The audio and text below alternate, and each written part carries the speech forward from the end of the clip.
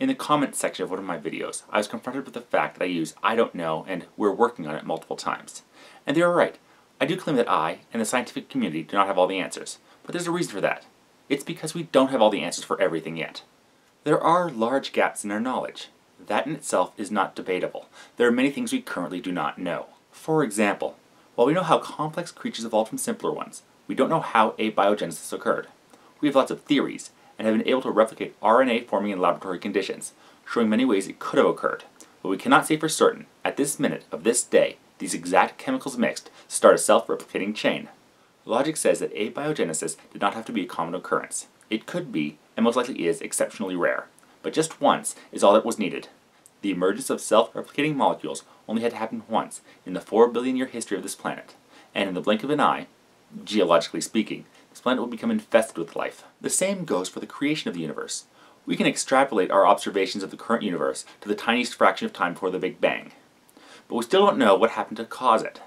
But just because we can't explain what caused it does not mean it did not occur. We know at one point space started expanding and cooling at a very rapid pace.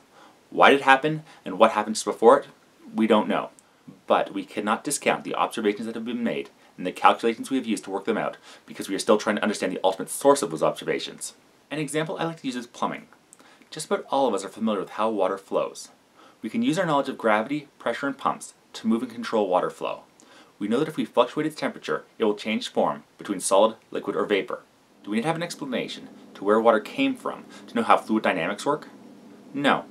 Do we need to understand how hydrogen and oxygen combine to understand that ice and steam are different forms of water? Of course not. Is the entire history of the universe need to know how water flows to the lowest point? No. Speaking of things flowing down, gravity is another thing we don't fully understand, but I doubt there's anybody out there who doesn't believe in it.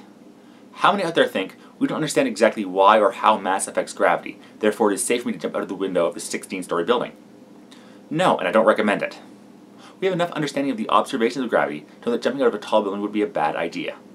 Even if we don't have a perfect understanding of it, we know enough to make very good theories about what would happen if we were to fall from a great height.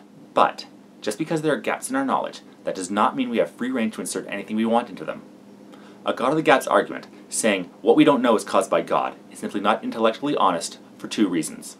First, all the gaps we have filled in our intellectual knowledge have been with naturalistic explanations. It used to be believed that lightning was caused by God throwing thunderbolts down to Earth. Now we know it is caused by an imbalance of electrons. We used to think plagues were sent by ill-tempered spirits. Now we understand germ theory. The gaps keep getting smaller and have always been filled with naturalistic explanations. Second, we should only fill in the gaps of our knowledge with things we have evidence for.